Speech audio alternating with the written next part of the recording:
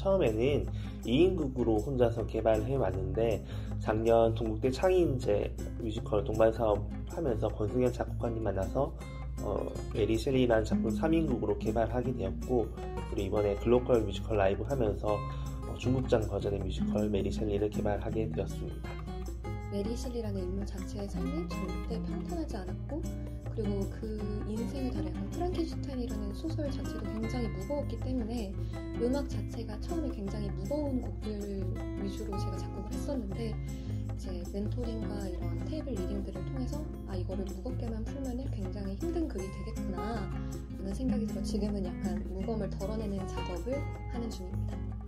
추정아 연출님과 허수연 감독님 만나서 멘토링 하면서 가장 큰 많은 도움을 받았는데, 저희 멘토링 할 때 추정아 연출님께 직접 이제 실제 활동하시는 배우분들 모시고 오셔가지고 저희가 개발한 대본을 한 번 더 리딩을 하면서 멘토님 피드백과 함께 배우님들의 피드백도 받으면서 좀 더 인물들 간의 관계성을 좀 더 공고히 하는 작업을 하게 되었습니다. 그게 가장 저에게는 큰 도움이 되었던 것 같습니다.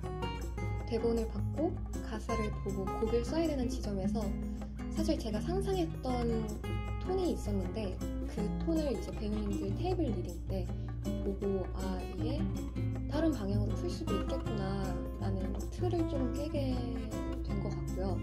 그리고 추정아 연출님과 허수연 작곡가님 멘토링에서 사실 제가 이론적으로는 곡은 이렇게 써야 한다, 이렇게 드라마를 담아내야 한다라고만 알고 있었던 거를 사실 정말 구체적인 예를 들어주시면서 저에게 설명을 해주셨어요. 그게 정말 제 생각의 틀을 깨는데 가사를 조금 새로운 방향으로 바라볼 수 있는데 굉장히 큰 도움이 됐었던 것 같습니다. 글로컬 뮤지컬 라이브 하면서 이런 좋은 기회 주셔서 너무 감사드리고, 작품적으로 많이 발전이 되었지만 창작자로서 본인 저 스스로 많이 발전되었다는 점이 가장 큰 좋았던 점 같고, 모든 분들께 감사드립니다.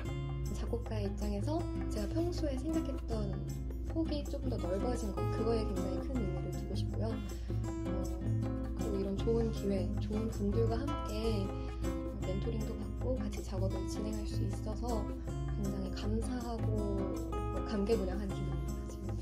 그래서 앞으로도 더 이 글을 좋게 빠른 시일 내에 개발을 시키고 싶은 욕심이 나네요. 네, 감사합니다.